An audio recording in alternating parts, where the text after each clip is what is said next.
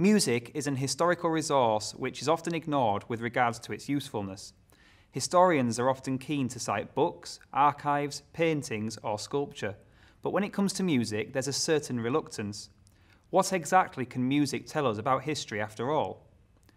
One such example of how music is a vital part of any historical period was the so-called degenerate music of the Nazi era.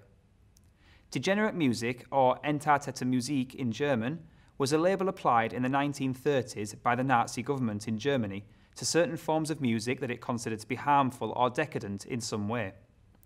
Music formed just one part of a larger movement against degenerate art forms in general. In all cases, the government attempted to isolate, discredit, discourage, or even ban the works. Based on racial doctrines of Aryan supremacy and anti-Semitism, the musical blacklist included works by Jewish composers and composers from the European modernist movement, also works with explicit sexual connotations and works of black-inspired jazz.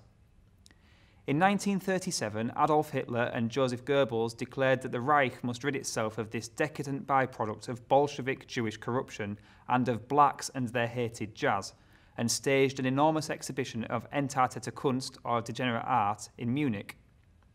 The exhibition was attended by thousands of locals and included works of satire, caricature, and expressionism. Although the exhibition's works hung exposed and crammed on top of each other with crude insults etched into the walls, the public exhibited a fascination with the prescribed art.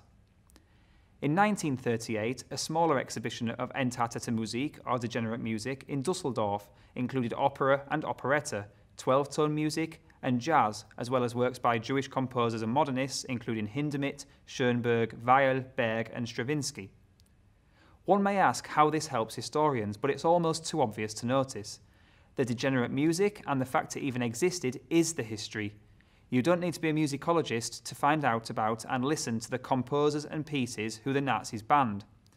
Once you've identified some of the composers, you can find out about their religious background, their political views, and their race.